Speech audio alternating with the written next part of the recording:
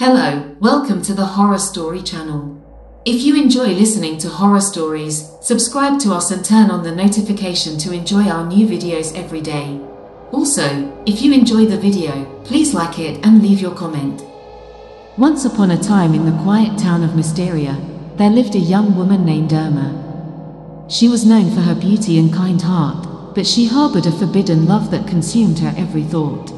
Irma found herself entwined in a love that was not meant to be, for her heart yearned for her married cousin, Galang. Despite knowing the societal taboos and the consequences, Irma's love for Galang burned fiercely within her.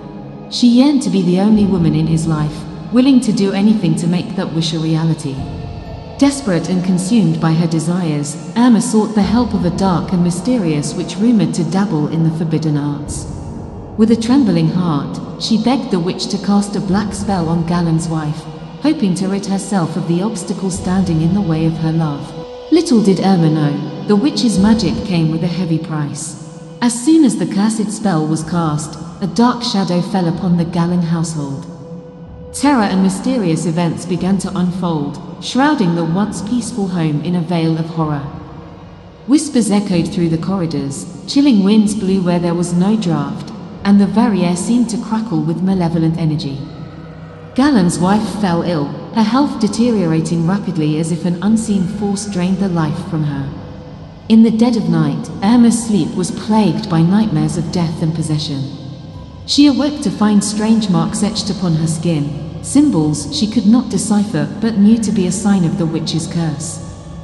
As days turned into nights, the once harmonious household descended into chaos. Possession racked the minds of the inhabitants, driving them to madness and violence. However, amidst the chaos and tragedy, a glimmer of hope emerged.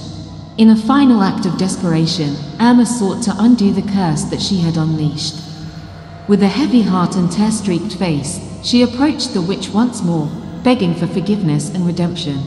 The witch, moved by Irma's sincerity and remorse, offered her a chance at redemption.